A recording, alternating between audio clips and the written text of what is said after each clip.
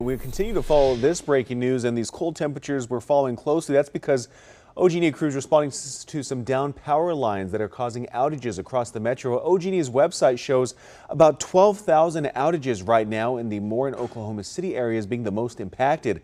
That number has gone up overnight, but it has come down within the past hour or so. The company said the crews are working right now to repair the damage to equipment and will continue working until all power is restored to customers.